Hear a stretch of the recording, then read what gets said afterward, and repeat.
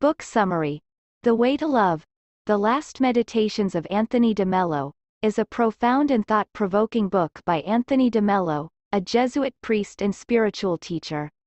In this compilation of his final meditations, de Mello offers powerful insights and guidance on the path to love, self-discovery, and spiritual awakening.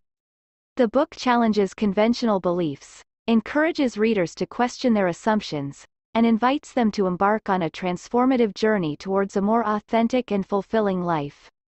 In this summary, we will explore the key themes and teachings presented in this remarkable work. Part 1. Understanding Love. De Mello begins by examining the nature of love and its profound impact on our lives. He asserts that true love is not possessive or conditional but is a liberating force that accepts others as they are. He explores the various barriers that prevent individuals from experiencing genuine love, including fear, attachment, and the need for control. By challenging these barriers, de Mello encourages readers to embrace a more expansive and compassionate form of love. Part 2. Overcoming Illusions. In this section, de Mello delves into the illusions that shape our perceptions and limit our capacity for love.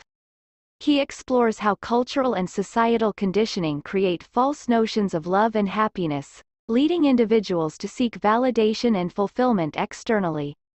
By exposing these illusions, de Mello invites readers to question their beliefs and awaken to the true nature of love that lies within. Part 3. The Journey Inward.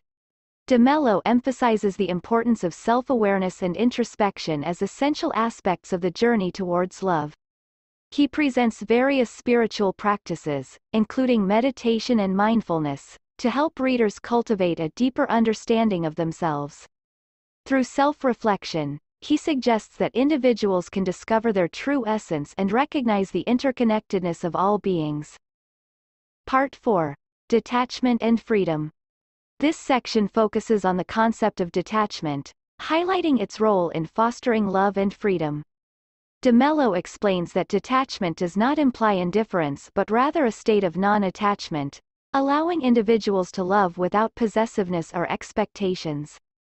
By letting go of our attachments, we can experience a profound sense of freedom and experience love in its purest form. Part 5. Awakening to Love. In the final part of the book, de Mello explores the concept of awakening and the transformative power it holds. He suggests that awakening involves recognizing the illusions that keep us disconnected from love and adopting a new way of perceiving reality. Through profound anecdotes and insightful teachings, he guides readers toward an awakened state, urging them to live with authenticity, compassion, and unconditional love. Conclusion. The Way to Love, The Last Meditations of Anthony de Mello, offers a transformative journey that challenges conventional beliefs and invites readers to question their assumptions about love and happiness.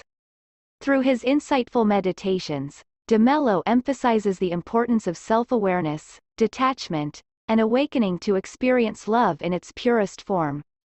By embracing these teachings, readers can embark on a profound inner journey, leading to a more authentic, compassionate, and fulfilling life.